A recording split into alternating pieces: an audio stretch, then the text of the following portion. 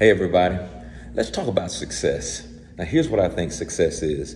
Success is what happens after you have survived all of your mistakes. Let me say it again. Success is what happens after you have survived all of your mistakes. You have to understand that on the path going towards success, and I define success also as understanding and knowing and fulfilling the will of God for your life. But there's no pathway towards success that is going to be without mistakes, bumps, bruises, hurts, pains. And I believe if you understand that, you understand how important it is to depend on God where your success is concerned.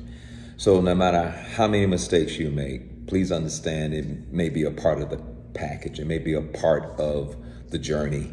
But you're dependent on God and you're trusting God, and all will be well. So I agree with you right now that you have a successful journey, that you are a successful individual, and your life is going to be successful. Why?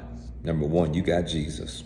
Amen. And so after you have survived all of the mistakes, you're going to be successful. But don't forget to give the glory to God, for he is worthy to be praised. Hey, everything is going to be all right.